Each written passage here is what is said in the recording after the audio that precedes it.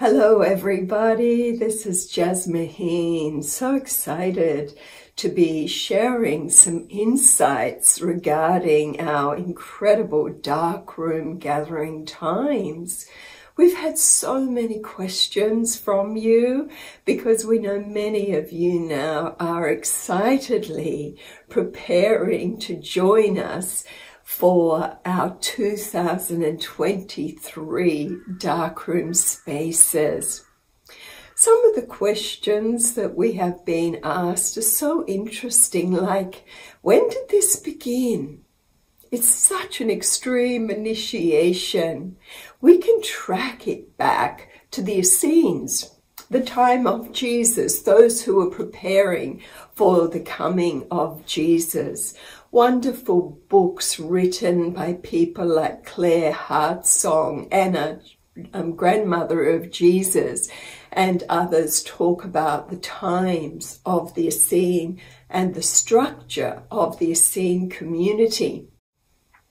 Then people would lie very willingly as part of their initiation for self-mastery in a coffin-like structure with a heavy lid moved across it just for 3 days and 3 nights. But they had to master the control of fluids in their bodies.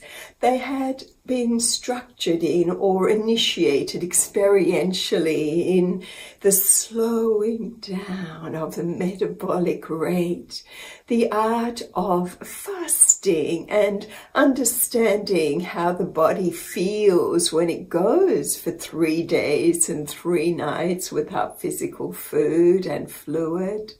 Understanding how to work with the magnificence of this design, the breath, how we can change our metabolic rate, how we can expand our consciousness just through changing our breath and shifting our identification away from the external world and going into that relaxed, surrender, no agenda state of deep meditation, which, when the frequencies were right, would open the door to their ability to really disassociate from the physical form and go what you would call on a cosmic holiday, just going into a more vast, expanded theta brainwave state. That was the Essene experience. Few days later, friends, family, other initiates would come remove the lid and the person would just come out and, wow, often share that it was the most difficult thing they've ever done or the most joyous thing they'd ever done. And that's similar to what happens also with our people in darkroom space.